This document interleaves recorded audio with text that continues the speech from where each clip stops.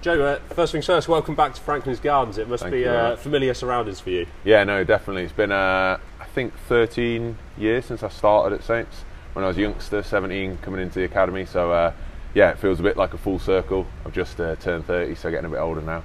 But, yeah, amazing to be back. Obviously, quite a lot of change. The stadium's been developed, obviously new facilities, changing rooms, a totally different place. There's even got a jacuzzi, so it's pretty nice to be back. But some things have stayed the same, haven't there? There's a few familiar faces around, and I guess it's a similar feel, isn't it? Yeah, definitely. It's actually quite nice that quite a lot of the coaching staff now are players. I've played with Phil Dowson, I've played with Alan Dickinson. Shields, he was actually a hooker when I was a hooker, so now he's a team manager. And then obviously the academy coaches as well, JC, Hoppers, etc., Sinclair. So there's some familiar faces, which is nice to see them in the coaching roles, but also a few of the players as well, with Courtney, Dylan, etc. So nice to see some familiar faces. And does that help settling into a new camp? It's not something you've done for a while, moving into a new club, is it? Yeah, no, it's been a while, 8-9 years, so it's been a bit of time. But yeah, it makes it a lot easier actually knowing people, as well as the players who weren't here when I was here, but I've known over the years, the likes of Woody, etc. So there's some top guys here that I know pretty well, which makes it a lot easier settling in.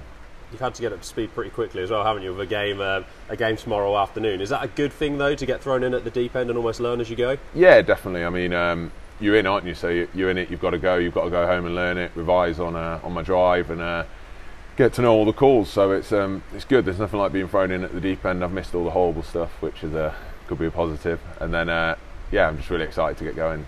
We were just talking about this weather. You were saying you spent a whole summer thrown in with dry balls, calm conditions. Is this a bit of a game changer? Yeah, this is ridiculous. So everyone outside for the team room was like, "What is this? A wet ball? Like, what's been going on?" We've just been sweating rather than being cold and wet. So yeah, a bit different, but it's getting us ready for Wales, isn't it?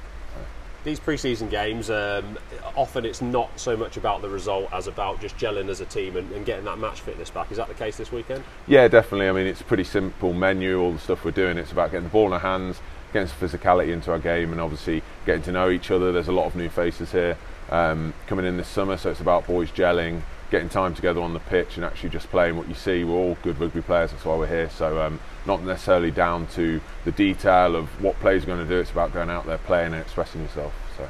And it's a chance to put hands up for selection during the season. I guess for you it's almost a long-term audition, because you want to be here past October, this short-term deal, don't you? Yeah, 100%. So this has came up as an opportunity for 3 months, which I couldn't turn down, and then there's an opportunity, hopefully, if I do well, that it could be prolonged. So I'm just coming in, giving it my best shot, see what unfolds.